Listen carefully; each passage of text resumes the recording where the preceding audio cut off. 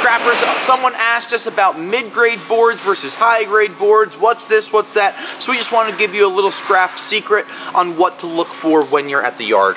In front of me, I have not one mega board, but 4 separate boards. So things that you want to look for that would make things low-grade, mid-grade, high-grade.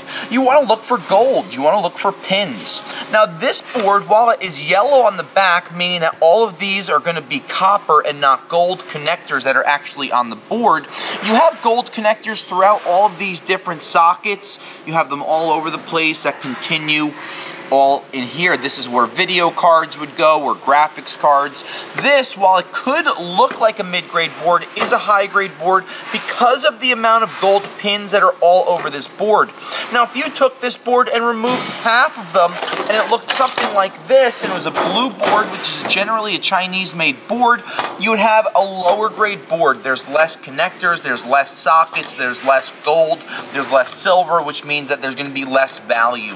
Generally, a rule of thumb, blue boards, brown boards, yellow boards are low-grade boards. They're generally made overseas with very little precious metals. Just to give you a quick comparison here, this is a green motherboard that has some mixed messaging on it, but it does give you a good idea. A couple pieces of memory that you have here, these are silver-tipped memory pieces, but still having the memory on this board does make it high grade.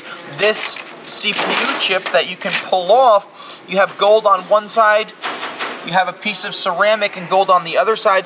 These become much more expensive chips instead of your regular CPUs that could have copper on the back. This has gold and gold, but this would be a high-grade gold board. You have fingers on the side, you have sockets throughout, memory, CPU chips, then gold connectors. So when you look for things, look for color. Anything that's not green most likely is going to become low grade or mid grade. That's your first indicator, but look for the amount of pins that are all over these boards. The more gold pins, the more value you're going to have. Any other questions about electronics? Because we know electronics and wire are very hard to figure out. Just let us know. Until next time, I'll scrap you later. Thanks for checking out our scrap videos. By becoming a Patreon supporter today, you'll be entered into monthly giveaways for tools and other products to help you make more money with your scrap.